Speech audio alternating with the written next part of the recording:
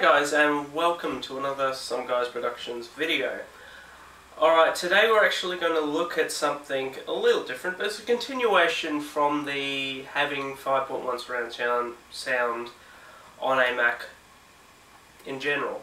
The method I showed on my last video, a couple of videos ago, to how to put 5.1 surround sound on through an optical cable, digital out cable, on a MacBook Pro is pretty much the same method for an iMac as well, or a MacBook. For a Mac Pro, it's a little bit different. You do actually have to take a little bit in mind that the optical port and the analog port are two separate ports now. They're not the same port like on a MacBook Pro and an iMac. So, in order to do this, it pretty much requires you to have a stock standard optical cable that you plug into an amp, or in this case Z5500, which has the capability of plugging into an optical port. So that works true in Mac OS, but in Windows it's a different story. Like, you do have to take in account that optical is not always going to work in everything like games and all that sort of thing. As far as I know, Windows XP it still detects 2.1 channel, and same in Windows Vista. You're not really going to get the 5.1 surround sound that you want to in games, movies and stuff like that, as I have found. Windows XP didn't even, I don't know, seemed to think that my internal speaker in the Mac Pro was my left speaker, and my right speaker of my Z5500 was the right speaker. Yeah, but anyway, so yeah, I couldn't actually get a way to get the optical, well, to install the correct drivers or the latest drivers for the Windows side of things to get 5.1 surround sound working off the optical cable in Windows Bootcamp. I haven't tried it with Parallels or Fusion yet, but I'm sure it'll probably work. But within Bootcamp, natively Windows didn't work. So the only way I can think about actually doing this is to actually put in a 5.1 channel card just for Windows. Now you can pick up one for, you know, $50, your X5 for about $50, PCI Express, and all that sort of thing. So this is what I picked up here. I'm actually going to install this. This is a X5 Extreme audio card. It's PCI Express, single card. It has the 6-channel direct sound and supports up to 7.1 channels surround sound.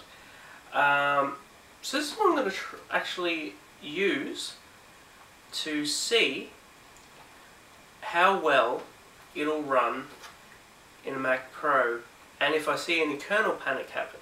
But from what I've seen from Hackintoshes and all that sort of stuff, they actually have a driver for the X5 in Mac OS.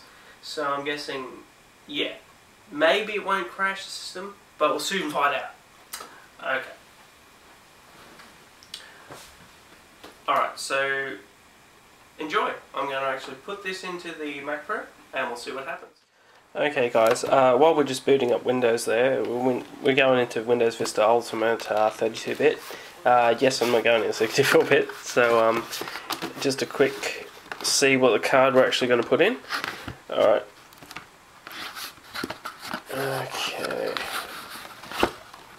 Let's pull this fella out. Okay, sealed box. Good. I'll just grab a knife. And let's cut this bad boy open. Well, let's hope it's not a bad boy. In terms of, let's hope it works. Okay, I'm just gonna cut this open. This is the dangerous way of cutting things, children. Okay. It's off. There we go. Alright. And we're presented with this. The X5 in a special box. Okay, and of course, the drivers. hopefully this is supporting everything. It says it does. And customer support. Guys, we'll have a look in this box. And it's just the card. So happy joy there.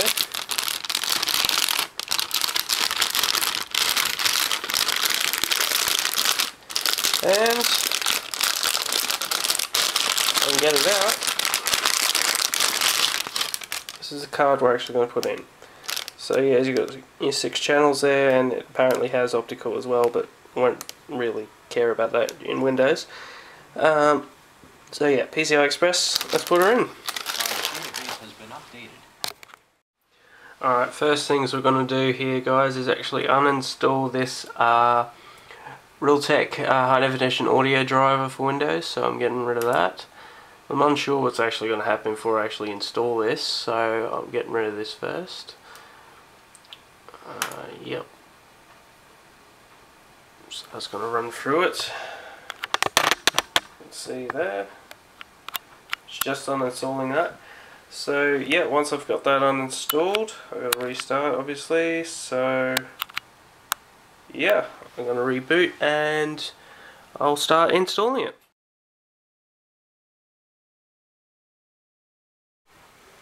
Okay, first things first, guys, we have to take out this plate.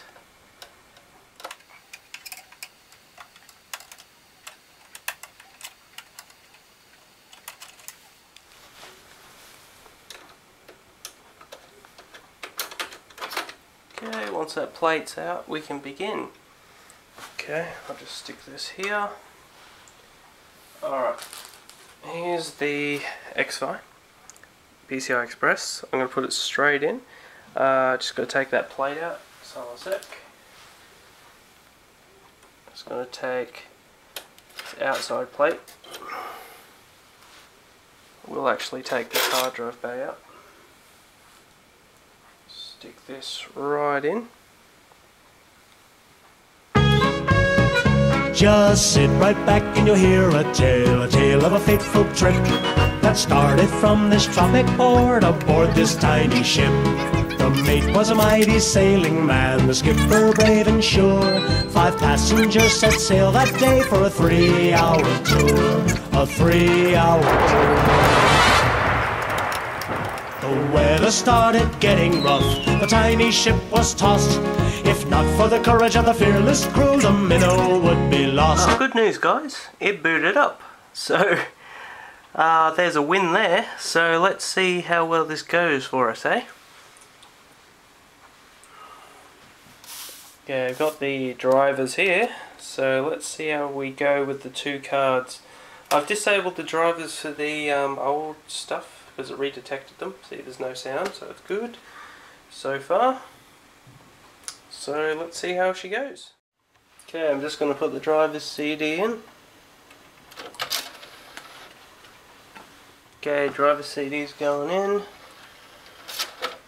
And let's take her out. It's running straight off channel, not running off optical.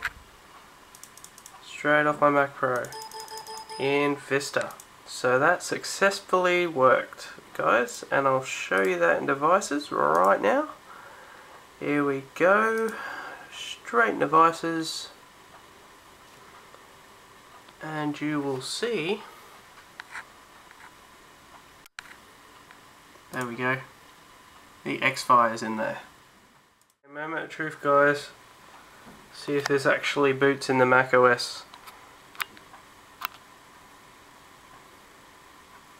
Alright, Apple symbol, that is promising.